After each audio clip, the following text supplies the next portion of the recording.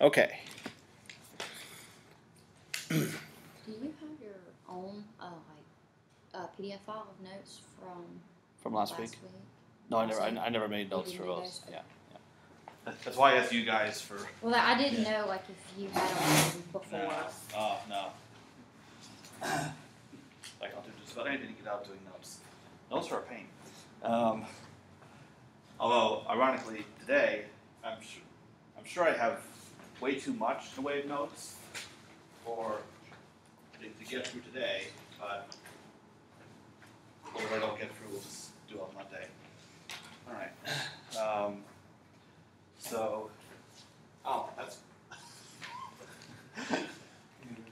That was there the other day. Yeah, you didn't see it because now it has a face instead. What do you guys do that? I did. Oh, you did? Oh. I found broken sunglasses on the floor inside them. Oh, okay. That's very creative of you.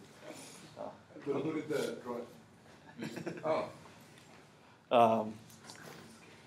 Okay. Apparently, no one else has noticed it enough to get rid of it. Yeah.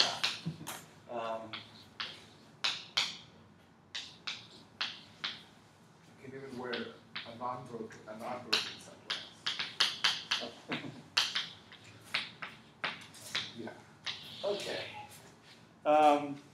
So today we're going to focus on certain linear algebra aspects that will be important for solving Sturm-Liouville problems. So I'll give you some context first for why I'm going to cover what we're about to cover.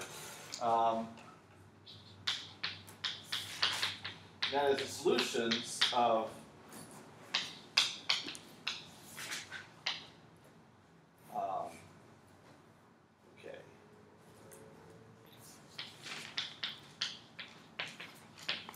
the solution of Sturm-Liouville problems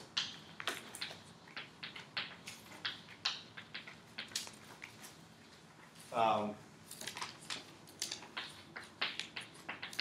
a set of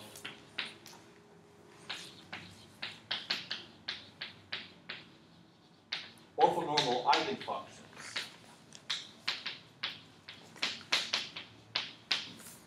that I'll label phi n. So countably infinite set. Or we might start from 0 to infinity depending on what is convenient. And it's these kind of functions that make it very easy to solve time-dependent PDEs that separate into a Sturm-Liouville problem and some other ODE for time. So the idea is, if you take your initial condition and express it in terms of these eigenfunctions, then it's easy to get the coefficients.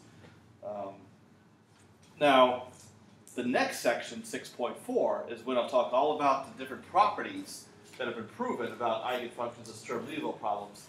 But to set that up, I need to get into what it means to have a set of orthonormal functions. What does that even mean when you're talking about functions instead of vectors? And what are some of the important properties of that these kind of functions have in general beyond just Sturm-Liouville problems? So our goal is to express our solution u of xt as the sum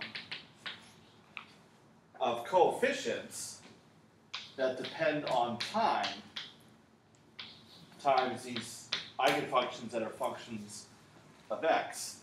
And these time-dependent coefficients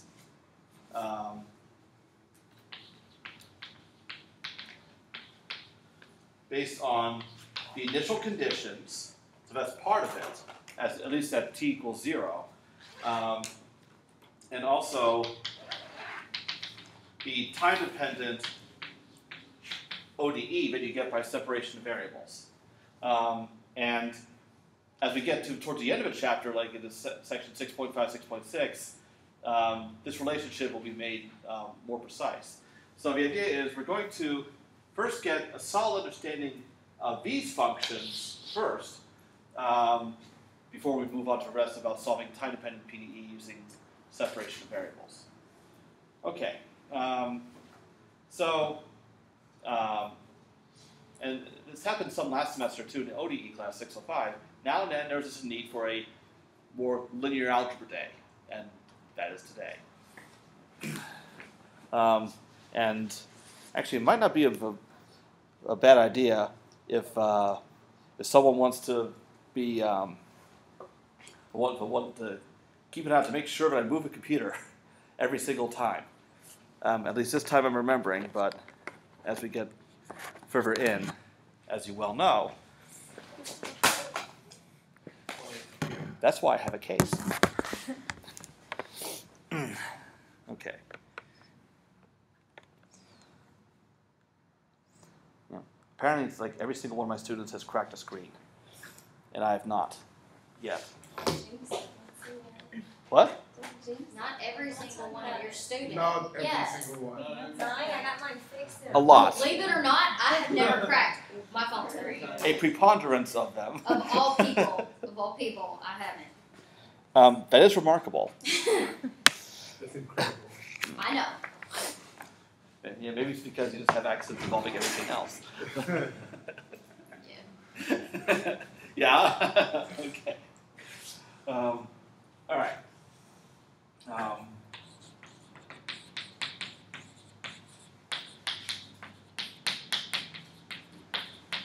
First, we need to discuss vector spaces, and more specifically, function spaces. And these are sort of concepts that come up in many different classes. Even stuff that have nothing to do with differential equations. So it's good to firm up your foundation. Also, if you never really picked it up in your own linear algebra class, then this can help fill that gap. Okay. First, vector spaces in general. I won't go over the entire definition, but includes a set of vectors. For example, the set of all vectors in n-dimensional space, or the set of all continuous functions on some domain. Also an example of a set that produces the actual vectors involved. We'll mostly be dealing with vectors that are functions. But all this, of course, applies to vectors in Rn or Cn. With two operations, addition and scalar multiplication.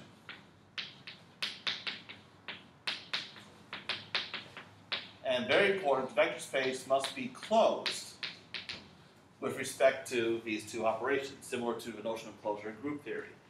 Some two vectors in a set must be in a set. The scalar vector is in a set. So for instance, the unit sphere is not closed under either of these operations because that consists of all unit vectors that have magnitude 1.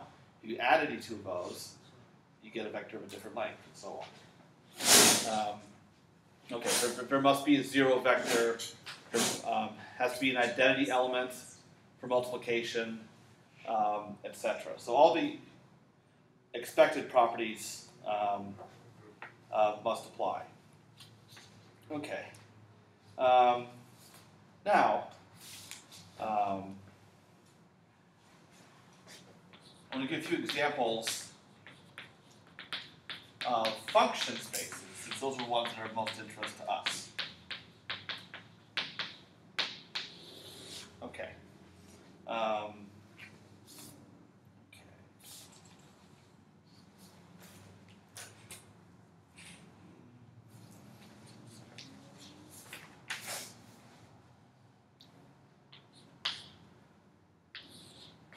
All right, so function space is denoted by Pn. That's the space of all polynomials.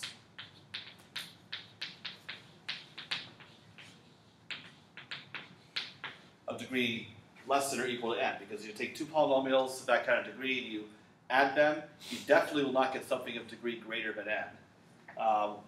Same is true if you multiply polynomial by some scalar. That's not going to bump up a degree. Okay. So it's easy to convince yourself that this set of polynomials is closed under addition and scalar multiplication. Another good example is set of all power series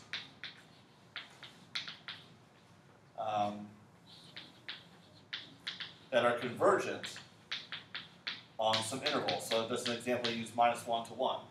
So all functions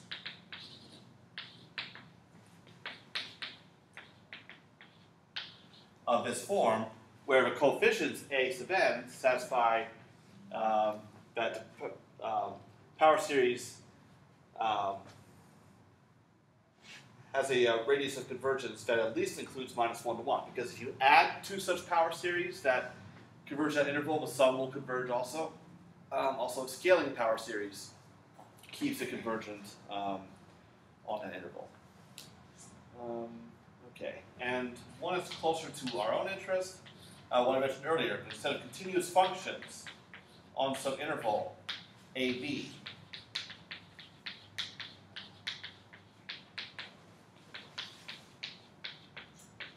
and again, you can convince yourself that this kind of set is closed, because if you have two continuous functions and add them, that the result is continuous. If you multiply a continuous function by a constant, again, it's continuous. So all these properties that define these sets are preserved under addition and multiplication. Okay.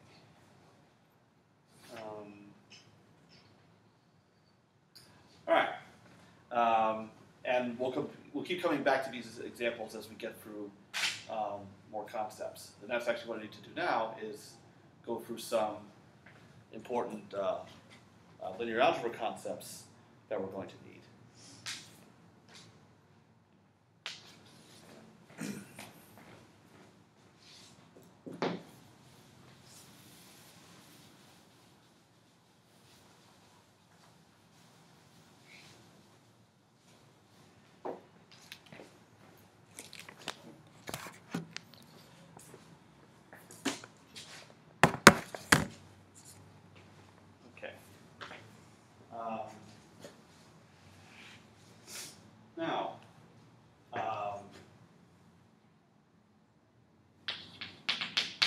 Now I'm going to describe now, the next stretch applies to any kind of vector space, whether it's a function space or a space of what I might call ordinary vectors, such as Rn. So I'll just use capital V to refer to a general vector space. Okay. So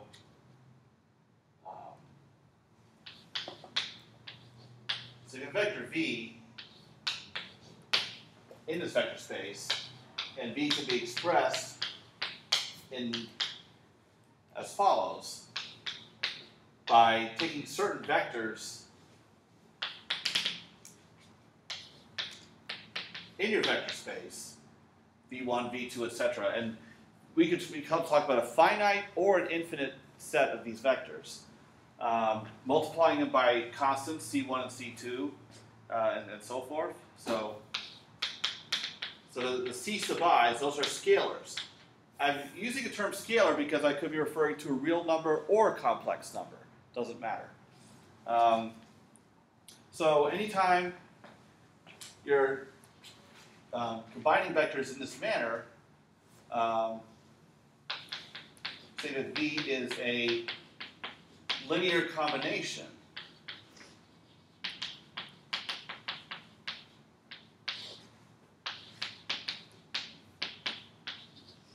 of the VI's. And this is very important for linear ODEs and PDEs, because if the differential equation is linear, then any linear combination of solutions is also a solution. That's for, sorry, not just linear, but homogeneous linear equations. We have that property. We'll be taking linear combinations of solutions of PDEs to finding a right linear combination to satisfy initial conditions. So the notion of linear combination is, we've seen it already, I just haven't really always been referring to it by that name. Okay. Now, two very important concepts.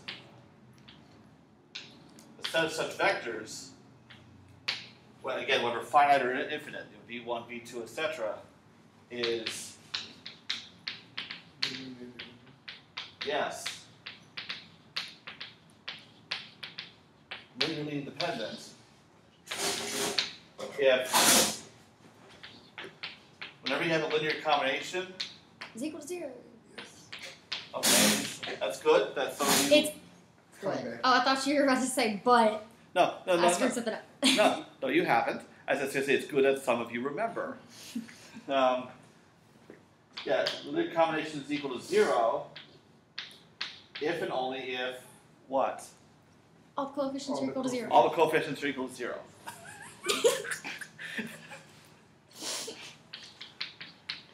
This is not my favorite stuff, so when I remember, I get excited. Okay. So that's the only way to get a linear combination equal to 0, but all the coefficients themselves have to be 0. Now, the implication going this way is always true, but when it goes both ways, that's when you have linearly independent.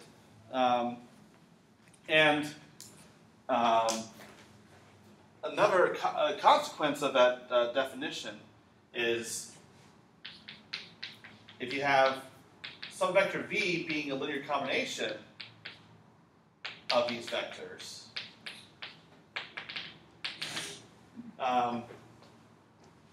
that the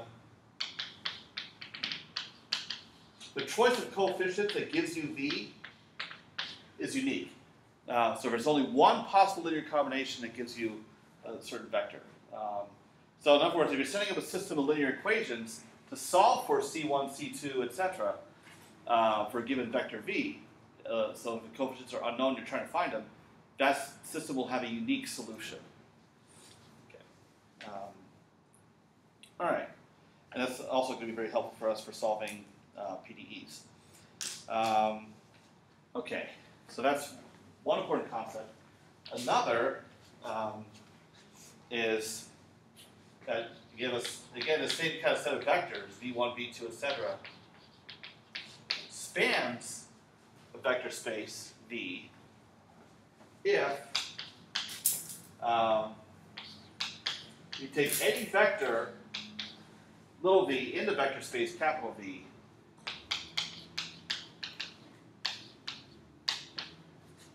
then V is a linear combination of the vectors in this set. Another way of writing this is capital V is equal to the span of V1, V2, etc. So a span is a set of all possible linear combinations of V1, V2, and so on. Now, the thing is,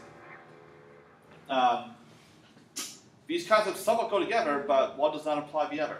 So for instance, you can have a set of linearly independent vectors within your vector space. It might not span the entire space, because maybe there are certain vectors in the space that cannot be expressed as linear combinations of these.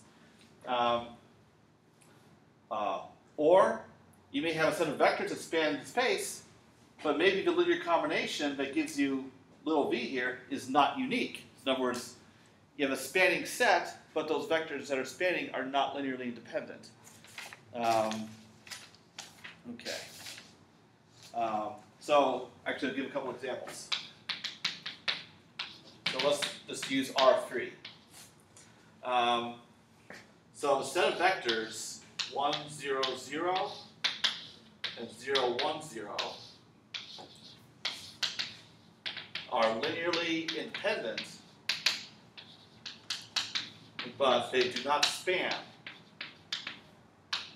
R3, because if you take any linear combination of these two vectors, no matter what linear combination it is, their components are always going to be 0. So for instance, the vector 0, 0, 1 is not in the span of these two vectors. On the other hand,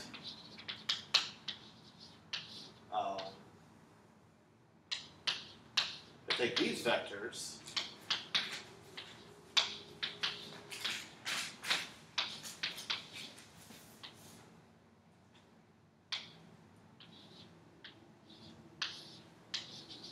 I have these 4 vectors, these span R3, but they're not linearly independent. The reason is, all I'd have to do is, I can take,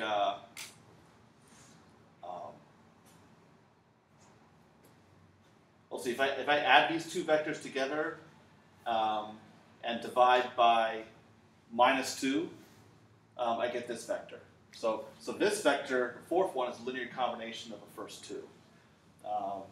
It's kind of like a Goldilocks problem. Here I have too few vectors. Here I have too many. So if I have 3 linearly independent vectors, then that will actually span R3. And that leads to the essential concept that we need of a basis.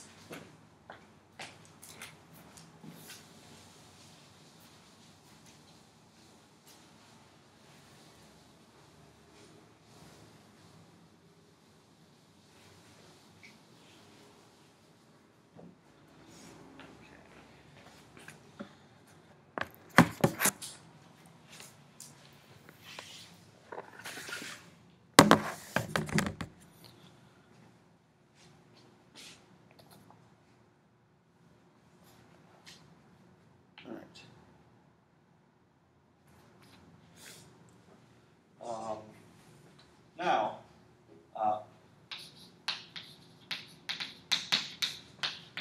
so the basis of a vector space V is a set of linearly independent vectors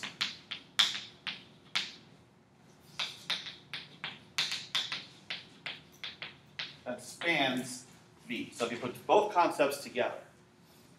So the idea is now you can describe all vectors in the space in a unique way, as a unique linear combination of the vectors in your basis.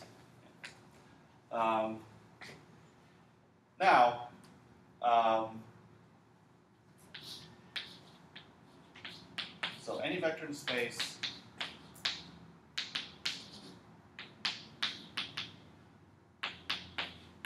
then V is a linear combination of the vectors in your basis, so I'll label this basis V1, V2, etc.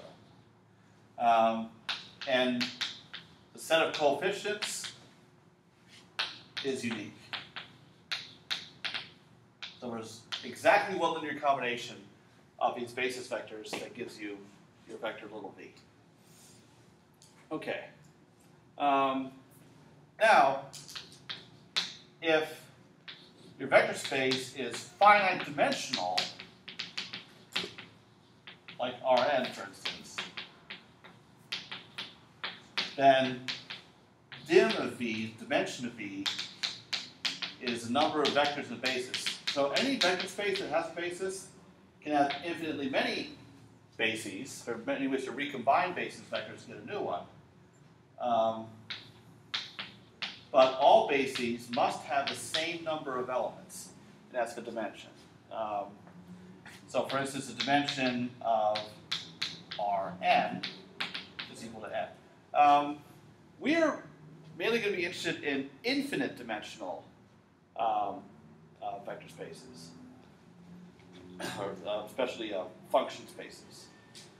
Well, but another finite dimensional example, the dimension of the vector space Pn, all polynomials of degree less than or equal to n, is n plus 1. So basis would be 1x, x squared, up to x to the n. That's called the monomial basis. And there's an obvious way, if you take any polynomial degree up to n, it's obvious what the coefficients of a polynomial are the coefficients of this unique linear combination. And there are other bases. For instance, I could choose maybe all Chebyshev or Legendre polynomials up to degree n. And those would be bases also that have certain nice properties. But any basis I have is going to have n plus 1 elements. Okay. The power series example I gave earlier. So the monomial basis 1, x squared, x cubed, all the way up to infinity. That is a basis. You can show those are linearly independent. Okay.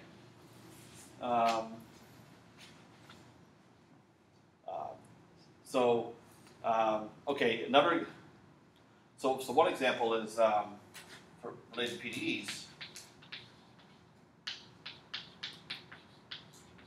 Space of all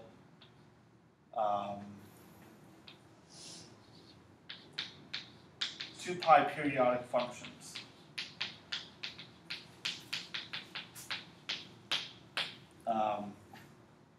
So basis consists of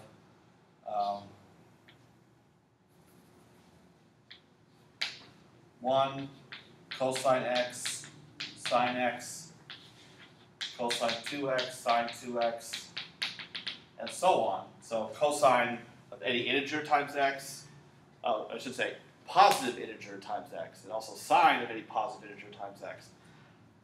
All those functions are linearly independent. In fact, soon we'll come to orthogonality. They're orthogonal to one another, which is stronger than linear independence. And any 2π periodic function can be expressed as a linear combination of these functions.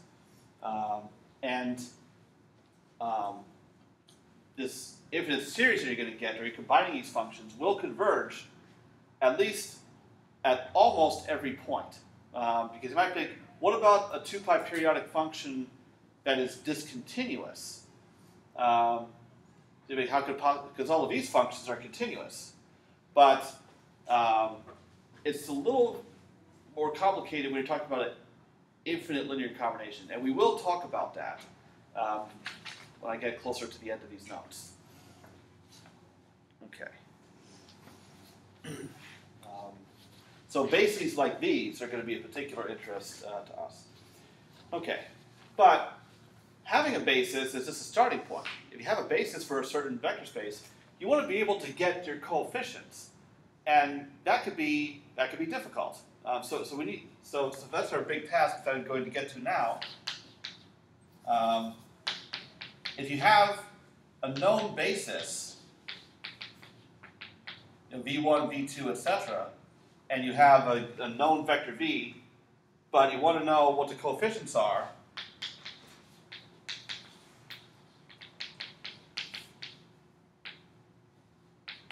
how do you get the coefficients? And we like to make that task easier if we can. And at least one of the nice things about Sturm-Liouville problems is they give us bases of functions to work with for which it is easy to get the coefficients. And we can prove that this is true for any regular Sturm-Liouville problem. I say regular Sturm-Liouville problem. Singular Sturm-Liouville problems, that's another story.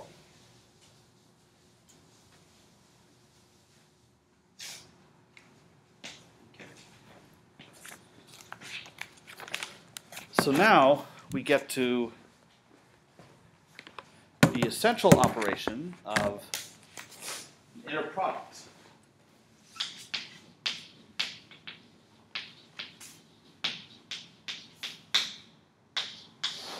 Okay. Now, one type of inner product you already dealt with in calculus, dot product. We've also seen this in physics class.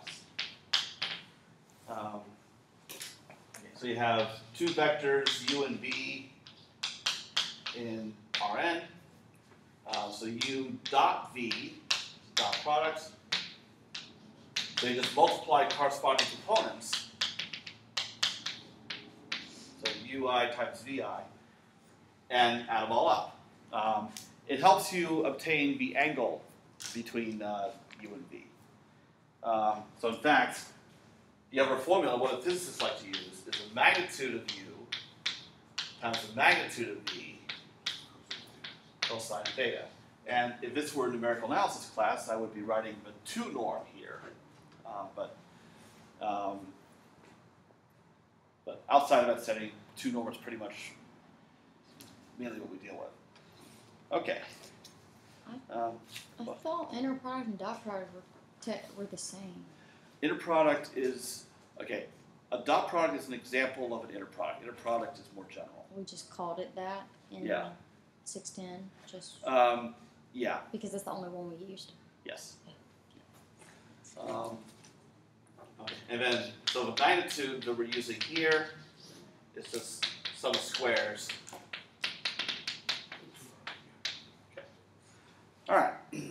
And in 610, it was the idea to contrast inner product with outer product. Okay. Yeah. Okay. Now,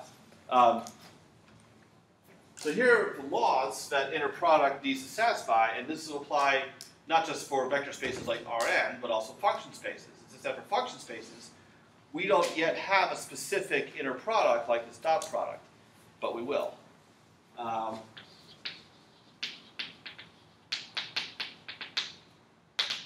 Okay, so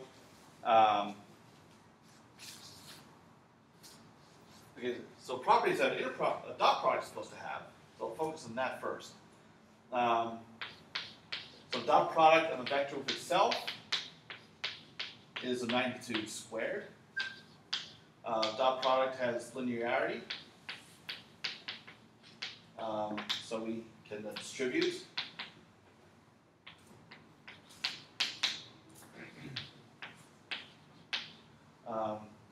We have commutativity, at least for real vectors.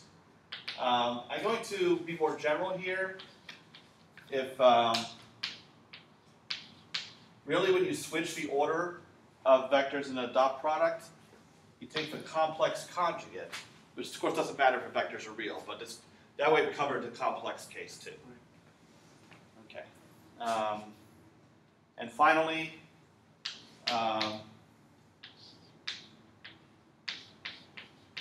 dot product is a scalar. You could pull out the scalar, but because of property 3, you have to be careful, because now if I go the other way, if I have a constant multiplying u, again I can pull it out as long as I take the complex conjugate. So this last line is really property 3 with the 2 lines above it put together. All right. Now, another U dot important v thing. equals 0 if u and v are orthogonal. Yes, that is what I'm coming to next. Okay. That's his way of saying. Are you like in my head or something? Or if so, get out. All right.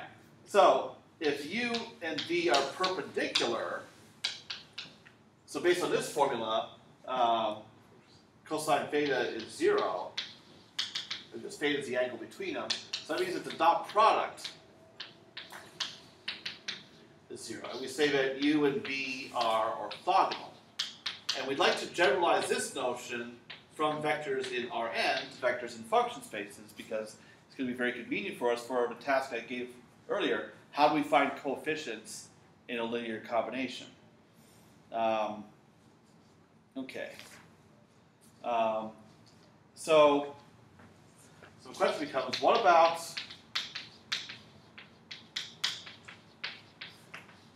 inner products on function spaces?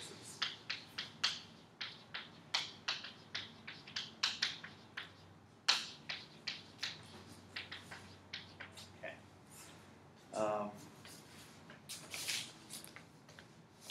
All right. Now, generally, function spaces that we're going to deal with, there's a certain domain of interest, like for instance, all continuous functions on the interval AB. So you need to specify your domain, and that helps you to specify your your inner product also.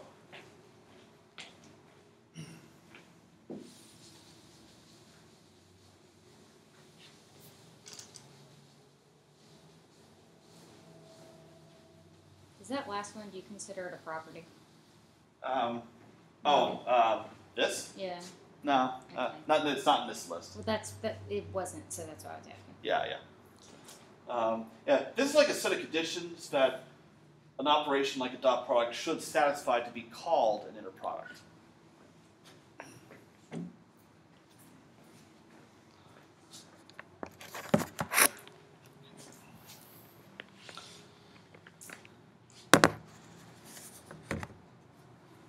Okay. Alright,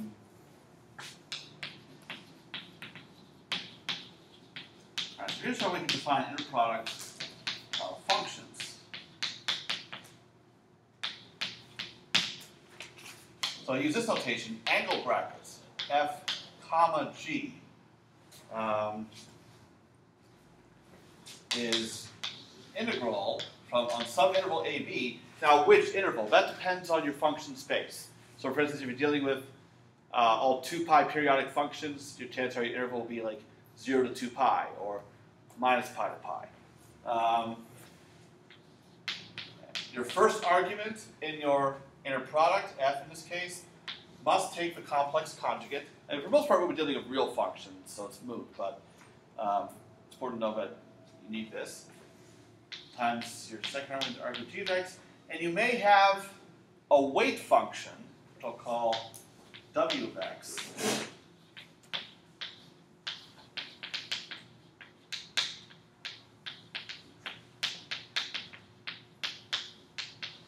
The weight function can never change sign on the interval. In fact, in our Sturm-Liouville problem, you might recall that we had coefficients p, q, and r. We will have inner products involving a weight function r at some point. Often the weight function will just be 1. Okay. We did this. What? We did this before. In one of your classes. 415. Yes. Yes. In fact, these are data from 415 notes. I remember this. Okay. I do. Oh, good. But are you probably the only one here who's taken that class? Or you took that class? 515. Did I take it with you? Yeah, I haven't taken. It's 415 P. It's the second. You almost took it. I did, yes. Yeah, and you took it the following year with Hui Ching. So yeah. Okay, so 2 people in this room have taken the class that I know of. So not very many. Okay. Before, but that was not. Oh, okay. Yeah.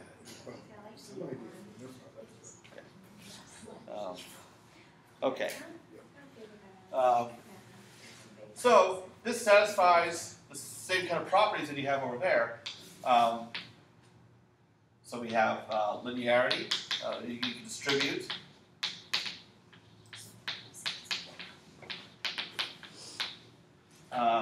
You have. Actually, I didn't fully adapt my notation to my notes. I'll have to fix that later. So you switch. You take the complex conjugate. In 415, 515, the inner product was expressed a little differently. Well, the book called it the scalar product, and it had a vertical bar. Yeah. Yeah, and I actually was going through these notes, removing all the vertical bars and replacing it with commas, but as I just saw, I missed one. And you can pull out constants. So on the right, if it's on the right, you can go ahead and pull it out as is. Otherwise, if it's on the left, you pull out the complex conjugate. Okay, so again, these 2 together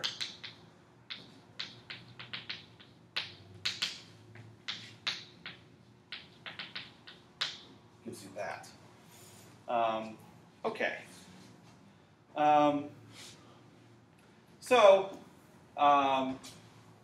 Now the thing is, I don't have something corresponding to the first property for dot product about magnitude, because I have not yet defined the magnitude of a function in a certain function space.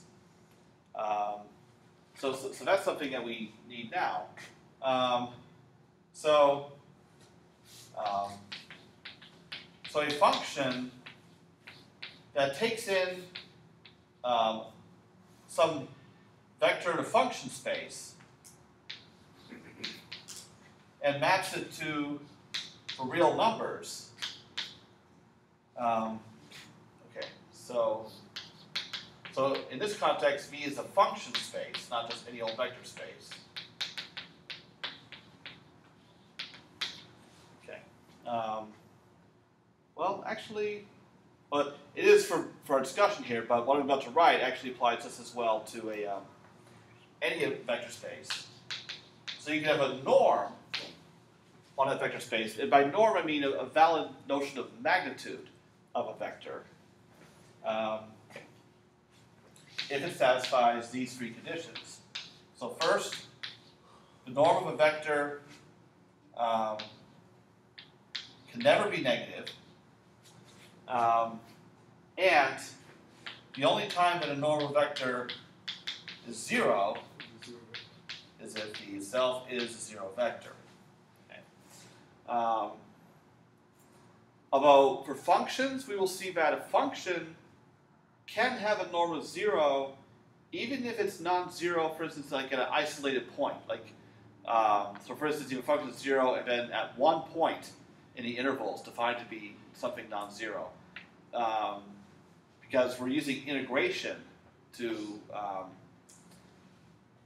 define our magnitude, that can still happen because it's non-zero on a set of what's called measure zero.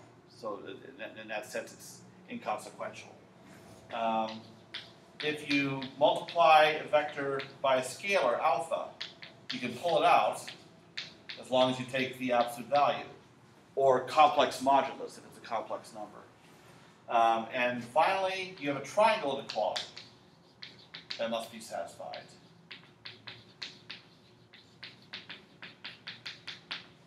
Okay.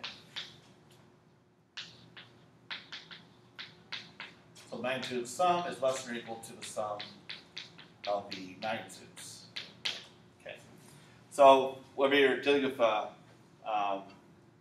or some function space, to define a norm, you must have these three properties be satisfied. So the way you can do that on function spaces is you can define the norm of a function to simply be the inner product of a function with itself, square root.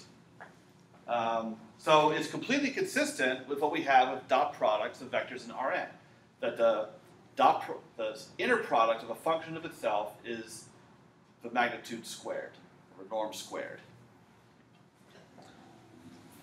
Okay. All right. Okay, and that's something that can be proven, that all these properties are satisfied if you define the norm in this manner. Except with the exception I gave, that if a function is non-zero only on a set of measure zero, so versus isolated points, the function itself is non-zero, but the norm could still be zero. Okay. Now, this leads us to certain types of function spaces of interest for expressing solutions of PDEs.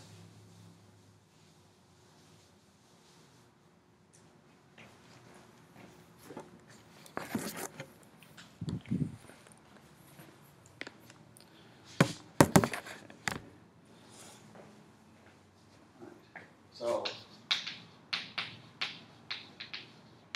an inner product space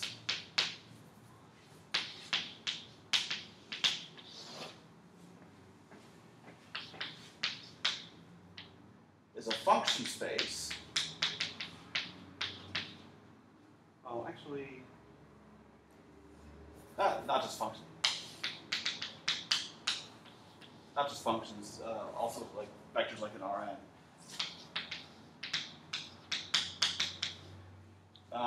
On which inner product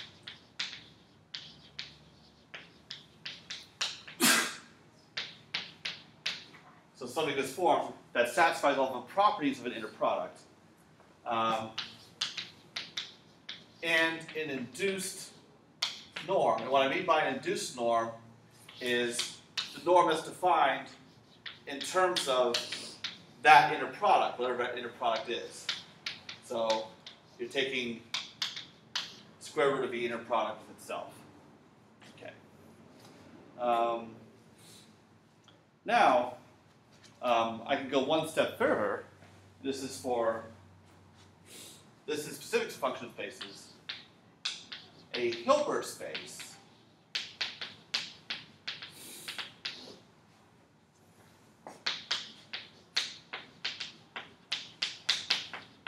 is a function space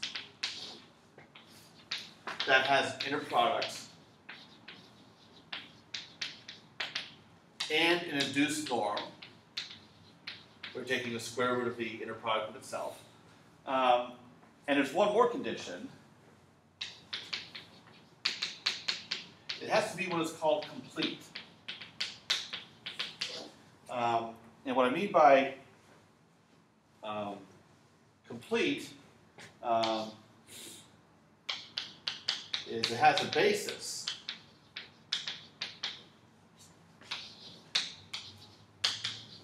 The functions phi1, phi2, etc.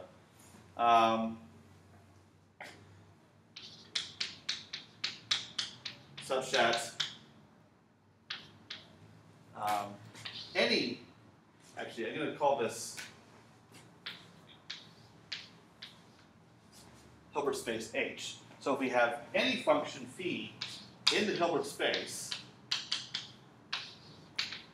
then it can be expressed as a linear combination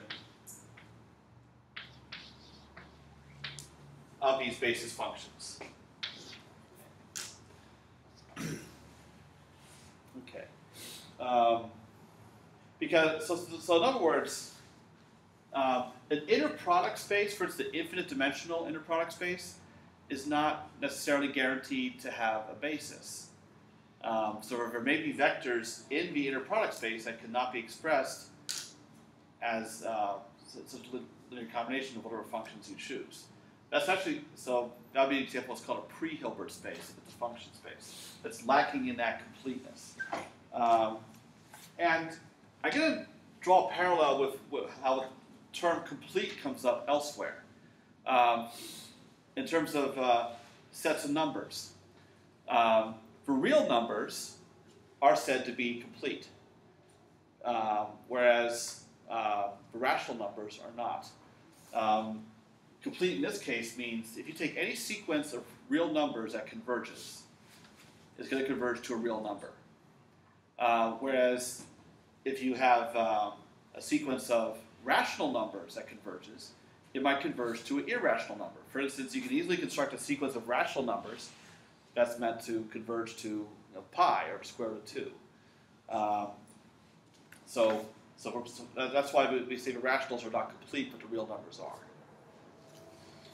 Okay, so similar notion of completeness here, that you can define a set of vectors in your Hilbert space that describe every function in the space using this kind of expansion. Okay.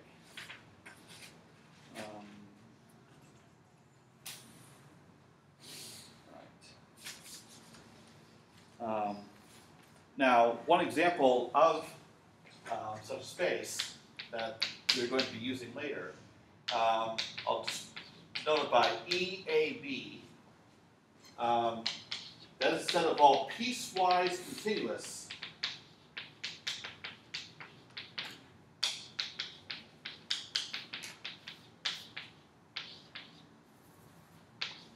on continuous functions on the interval AB.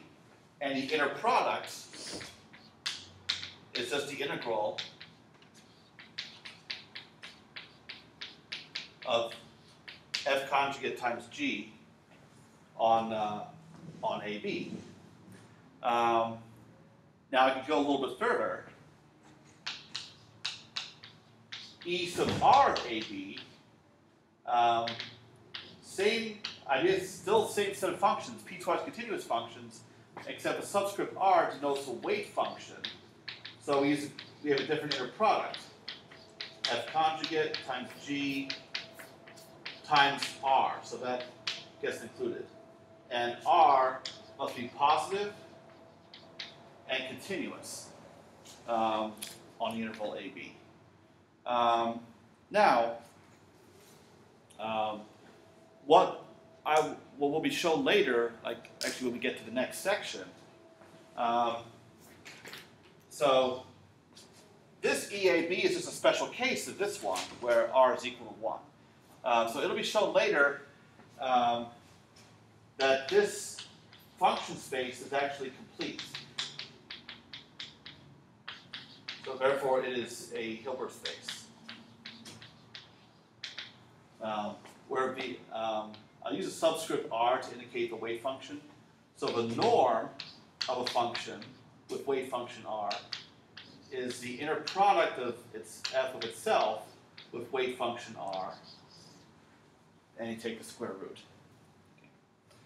Okay. So it's not obvious now how this set is complete, because in order to show that a certain function space is complete, we need to be able to exhibit a basis for it and show that any such function, any piecewise continuous function, can be expressed as a linear combination of these basis functions.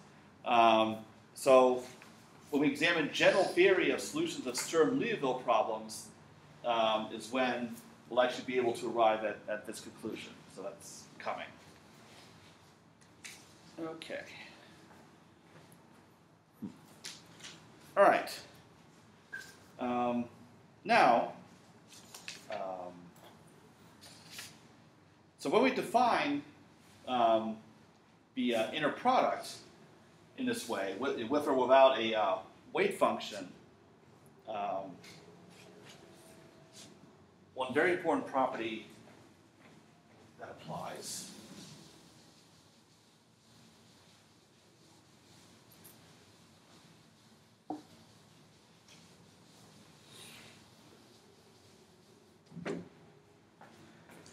is a very well-known inequality that actually has several different names depending on which textbook you're using. Okay. Now, the most common name for this inequality is the Cauchy-Schwarz inequality.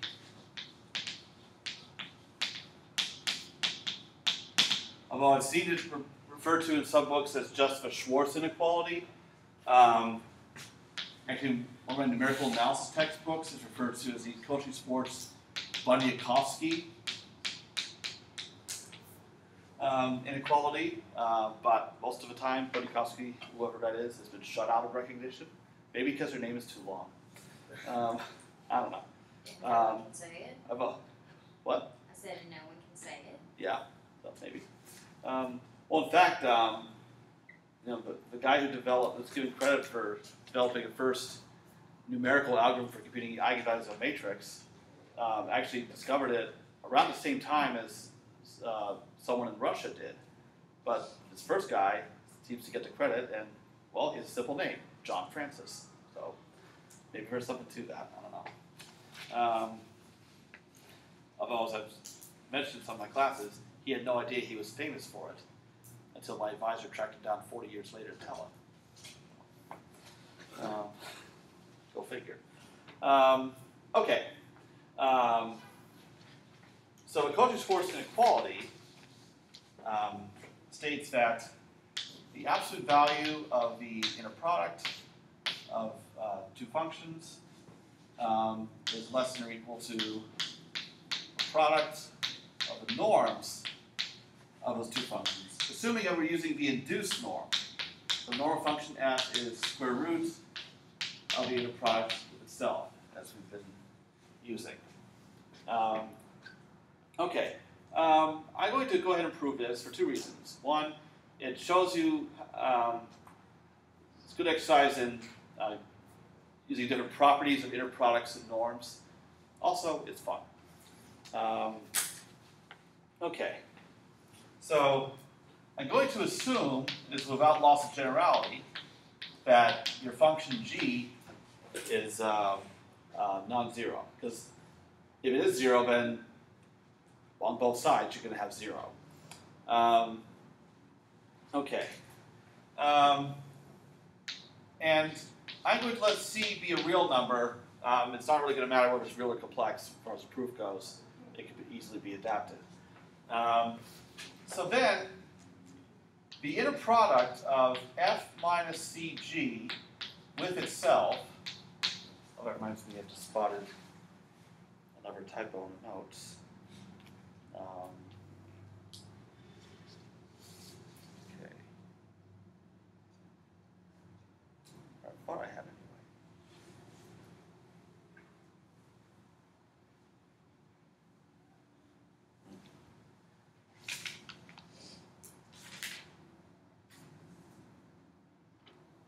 Oh, I guess I'll find it later. Okay. But Why do you have to assume that G is not 0? Other than with the trivial. oh, we're going to end up dividing by its norm Okay. later. Yeah. So really, you bring out two cases. First, assume it is 0, in which case both sides are 0 and it's trivially true. Or okay. All right. So this inner product of f minus cg of itself, well, that happens to be the norm of f minus cg squared. So that has to be greater than or equal to 0. But now we can expand this out using the properties of the inner product. So 0 is less than or equal to, so using the linearity of the inner product, we get inner product of f with itself minus c. Am I assuming it? Okay.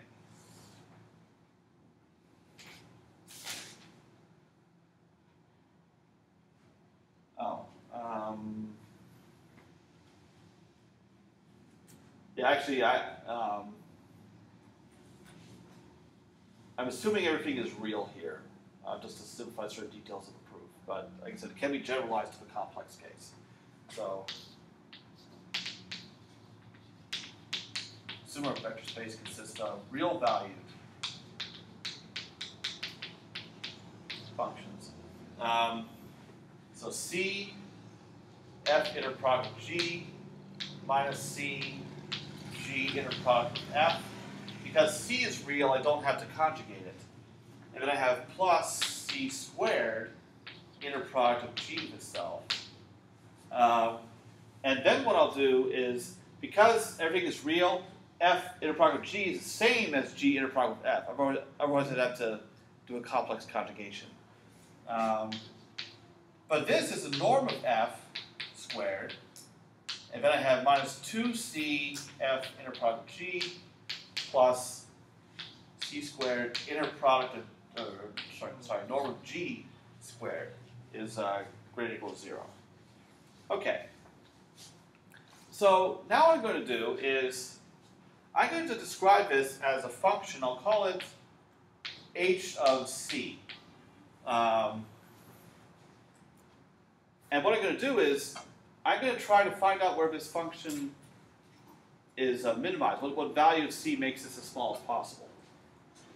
Because I can treat this as a differentiable function of c. So if you think of c being a variable and everything else being a constant, what is h prime of c? So if you differentiate this with respect to c. -2 of inner product of G plus 2C. Yeah, c squared derivative is 2c, norm of g squared. And now we set it equals 0, because so like you did in calculus 1, finding the maximum of a function in case we want the min, take its derivative, set it equals 0. So in that case, what is c?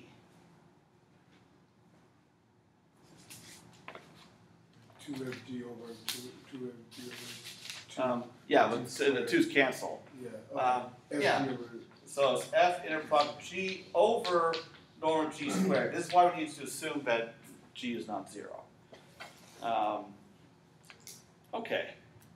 So now what we can do is substitute that back into here.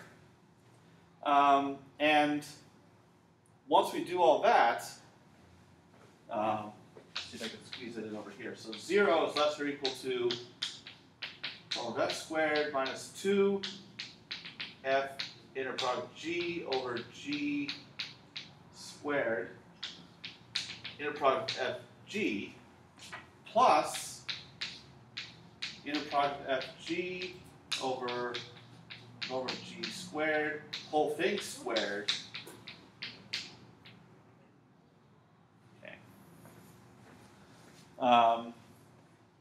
And what's going to happen is these two terms are actually going to be the same except for the coefficient, because I have inner product of f and g squared, and then here I have norm of g squared over norm of g to the 4th. So that's norm of g squared in the denominator. So this condenses to norm of f squared minus norm of inner product of f g squared over norm of g squared. And now if I rearrange this and take the square root of both sides, I get exactly the Cauchy-Schwarz inequality, or whatever you want to call it. Alright, so it's rather the usual approach to a proof to introduce this constant c, but it works. I've seen other proofs of Cauchy-Schwarz, and they're a lot more tedious than this. Also, this is a lot more general. Like, it works for function spaces, or you could do a similar proof on Rn, for instance, and it would work the same way. Okay. Now, okay, I only have a few minutes, so I'll do one last thing.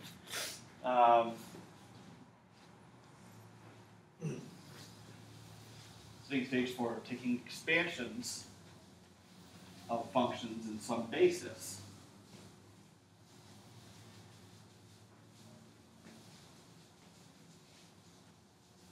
Okay.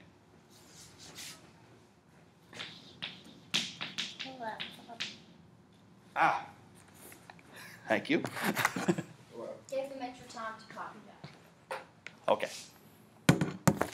Well, at least I only forgot it at one time. All you'd gotten Right. was 6 letters written. Okay. Yeah. Well, yeah, it's a lot better than last time. Not a big deal. Not a big deal. But yes, because it was caught early. Okay, so final expansions. Okay, so suppose we have a Hilbert space H that has a basis that is orthogonal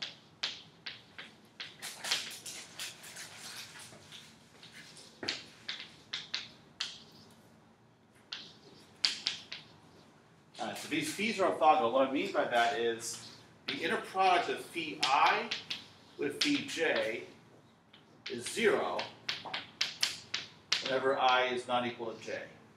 Now, whenever I equals j, it has to be positive because you're taking the inner product of itself, which is its norm squared. So if we have that, because it's a Hilbert space, it is complete. So any function f in the Hilbert space has to be expressible as some linear combination of the phis. So it's these coefficients a sub n that we want.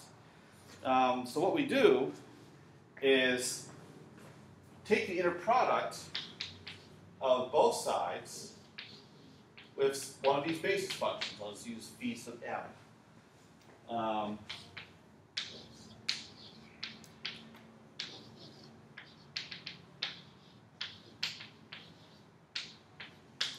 Okay. Now on the right side, I can use the linearity of the inner product. I can pull the summation out, and I can pull the a sub n out, and all this left is the inner product of phi m with phi n. But these are orthogonal. So all of these inner products are going to be 0 except when? P n equals When they're Except equal. when n equals m. Yeah, when the subscripts are equal. Just a minute. Yeah, so what's left is going to be a m, inner product of phi m with itself. So now I have this expression equal to this. So that lets me trivially solve for am. It is the inner product of phi m with f over inner product of phi m with itself. So that is why we like orthogonality.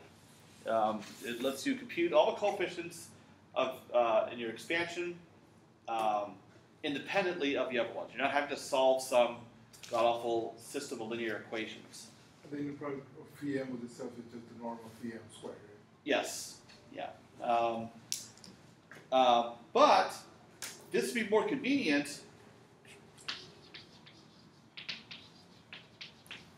if all these phis, or phis I guess I should be calling them, are orthonormal. Meaning that the inner product of phi I with phi j is equal to, again, 0 if I is not equal to j, and 1 if I is equal to j. So basically all we're doing is we're normalizing all of these basis functions. So if we divide each one by its norm, then we have its property. So in other words, this denominator is equal to 1 if the basis functions are not just orthogonal, but orthonormal. So all we have to do is take the inner product of each one with f. So it just simplifies the formula. So orthogonality is quite convenient by itself. Orthonormality is even better. And we're going to try to work with orthonormal bases whenever possible. And I believe I really am out of time now. Yes, 1 minute over. Okay, but we will continue discussing orthonormal expansions on Monday because I still have 5 pages of notes left, or 4.5. Okay.